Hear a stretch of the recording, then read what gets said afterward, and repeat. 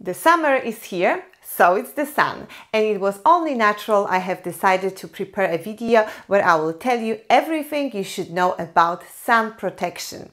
So if you want to enjoy the summer to the fullest without the fear of damaging your skin, then keep watching.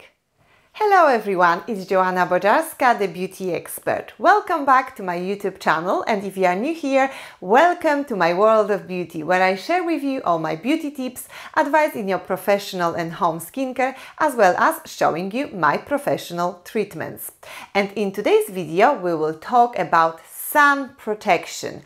Why is it so important, which SPF to choose, how and when to apply them, and what are my recommendations in regards to the sun protection products. I will cover it all in this video. But if you need a bit more in-depth information about SPFs and others, I have prepared a separate article on my beauty blog, which you will find on my website www.joannabojarska.com, and I will leave you the link to this blog post in the description box below this video, so you can have a look if you are interested. Right, so we all know by now that we should protect our skin all year long, but somehow this subject becomes particularly popular around this time of the year when the sun is shining and we are spending more time outdoors. And this is totally understandable, but I always want you to remember about sun protection all year long. Okay. So why SPF products are so important in our day-to-day skincare? Well, sun together with red light and blue light, which is emitted from electronic devices like our smartphones, tablets, TVs, they all can cause photo damage. And photo damage can cause skin dehydration, premature aging, fine lines and wrinkles, uneven skin tone, hyperpigmentation, melasma, and what's the most dangerous, skin cancer. So it is very, very important to protect our skin. Okay, but your next question would probably be which sun protection to choose. A few years back, I wouldn't have a problem with picking one or two SPFs for your face, as simply there weren't that many to choose from.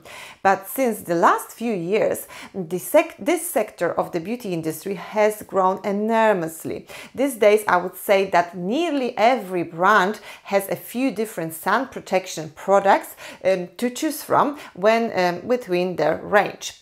Then we also have the aspect of choosing between chemicals and mineral SPFs. I would say they both really good. I use them both on the daily basis, and really these days you can have a perfect light formula even in the mineral SPFs. Today I will also show you some hybrids of the sun protection products where you will find a mixture of chemical and mineral SPFs.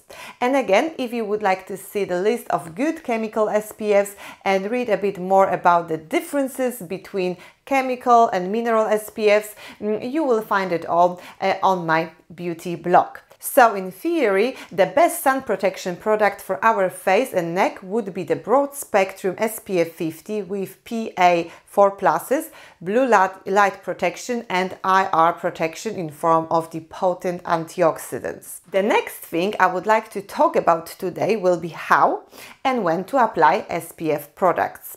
Sun protection should become the finishing step of every skincare, no matter what skin type or age you are. And when it comes to SPFs, we can't just lightly smudge the product on our face and then expect it to protect us all day.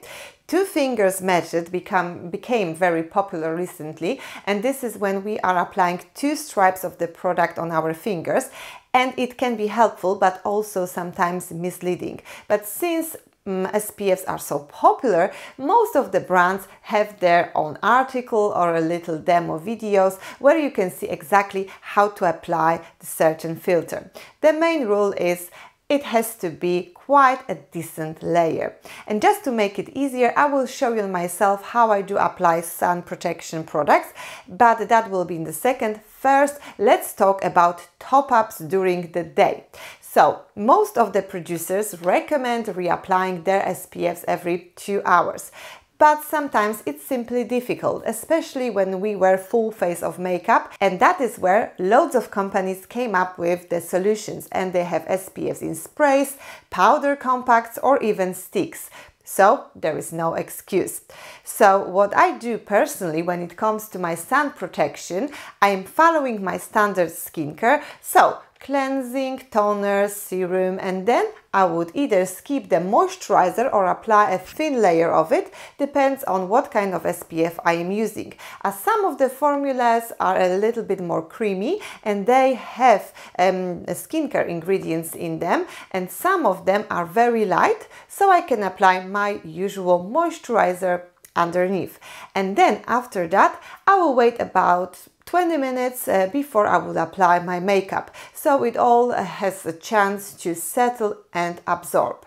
And now one very, very important thing, SPFs do not sum up. So if, for example, I would apply SPF 30 on my skin and then I'm using a foundation with SPF 15, it doesn't mean I have used SPF 45. The foundation will give me some extra protection, which is always great, but it won't make my base SPF stronger. I hope that makes sense. And then very often my customers will ask me as well if they are using foundation with let's say SPF 30, will that be enough? And my answer will always be no, it won't. As in order for this filter to actually protect your skin, you would have to apply a very thick layer of this foundation. So foundations with SPFs are a bonus, but we shouldn't treat them as our base sun protection product. We should have something separate. Okay, so now let me show you my SPFs, which I'm currently using on the daily basis.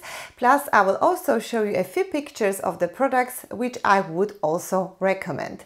So firstly, the SPFs which you could probably see on my channel multiple times, DermaQuest Sheer Zinc SPF 30. And this is a mineral SPF and it's UVA, UVB and infrared rays protection as well as blue light protection. And this product you will get in 3 different shades in the tinted version as well as in the transparent version. So Sheer Zinc will not only protect you, but it has the most amazing formula ever. It's very light, it sinks into the skin almost immediately, and it's great underneath the makeup. So it will be a great option for people with mixed or oily skin like mine.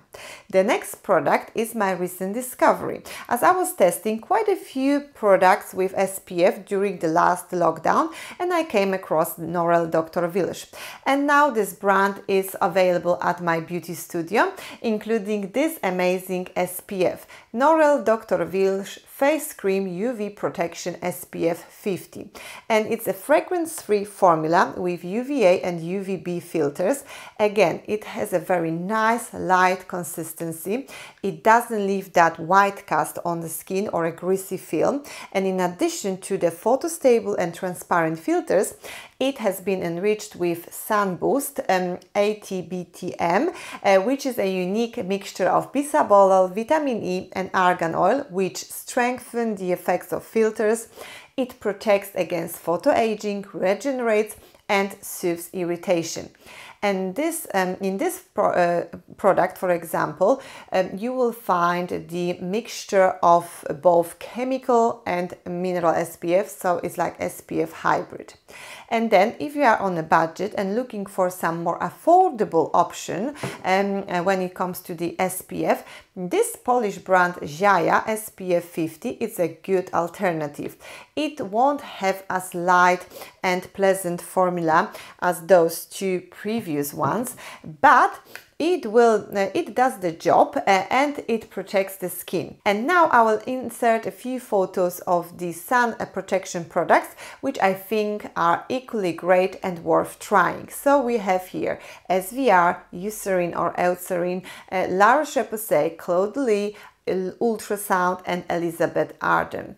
And now some products to use as a top-ups, as we have to top up our SPF during the day. And here on the screen you can see a few examples of this kind of products in sticks, in pressed powder form or in a spray. So you can see SVR, stick, Avene, pressed SPF and then Garnier spray. I must say I personally like sprays as they are the most convenient and easy to use whenever I need a top up during the day. And the two which I'm using at the moment will be, I think, my third can of the Kate Somerville SPF 50 Uncomplicated Soft Focus Makeup Setting Spray. It has a very light formula, it protects the skin really nicely and it smells really pleasant as well. So I think it's a product which is worth trying. And my latest discovery, La Roche-Posay Ateliers SPF 50 Anti-Shine Invisible Fresh Mist. And I really like this product as well. It nicely protects my skin again. My skin doesn't get shiny, so I would definitely recommend it. But I know it's out of stock in most of the places. But the Garnier spray is very similar, so if you can't find this one, get the Garnier one instead. And on top of all that protection, I would also recommend wearing sunglasses, hats with a wide brim, and maybe get yourself a protective lip balm with SPF.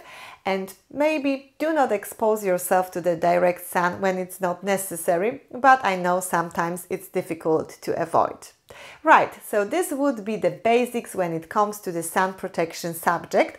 I hope this video helped you to understand the whole world of SPF a bit better. And as usual, if you have any further questions in regards to sun protection or any other certain products, please leave them in the comment section below or contact me directly. And all my contact details you will be able to find in the description box below this video, and you will also find there all the links to the mentioned products.